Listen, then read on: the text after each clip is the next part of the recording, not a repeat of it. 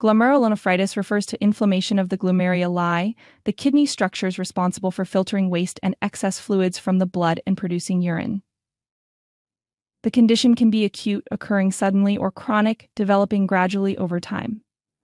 Common signs and symptoms include hematuria, proteinuria, oliguria, hypertension, edema, anemia, confusion, nausea, vomiting, muscle weakness, pallor, and pruritus. Glomerulonephritis often involves an immune response triggered by a streptococcal bacterial infection, where the person's antibodies mistakenly attack the kidney glomeruli. This immune response leads to inflammation and damage to the glomeruli, affecting their ability to filter waste and fluids properly. Other causes include viral infections, certain medications, toxins, and autoimmune diseases like systemic lupus erythematosus and vasculitis. Potential complications of glomerulonephritis include worsening kidney function, severe hypertension, and fluid overload. Diagnostic tests for glomerulonephritis typically show increased BUN and creatinine levels, decreased GFR and potassium, phosphorus, and calcium imbalances. Complete blood counts are monitored for anemia that can be caused by decreased erythropoietin production. A urinalysis is often performed to assess for infection, and a kidney biopsy may be performed to determine the underlying cause. Imaging studies like CT and renal ultrasound may also be performed to identify structural abnormalities.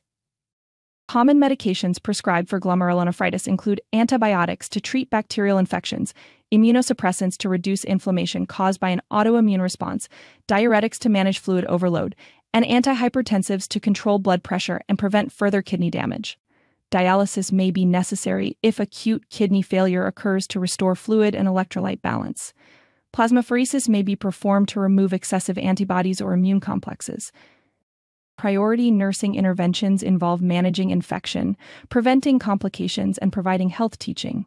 Nurses monitor vital signs for signs of infection, administer prescribed antibiotics, and educate patients and caregivers on infection control practices. Daily weights, fluid intake and output, and blood pressure are monitored for signs of fluid imbalances.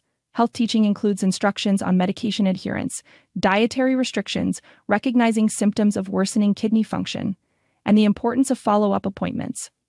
Patient education focuses on the causes and treatment of glomerulonephritis, the importance of adhering to medication regimens, managing protein intake, and recognizing signs of deteriorating kidney function. Teaching about lifestyle modifications and dietary restrictions can help clients self-manage their condition and prevent complications. When evaluating nursing interventions, overall goals include reducing fluid retention, improving urinary output, ensuring patient understanding of the condition and treatment, and monitoring for complications. Effective nursing care aims to manage symptoms, treat underlying causes, and support patients in maintaining their overall health and well-being.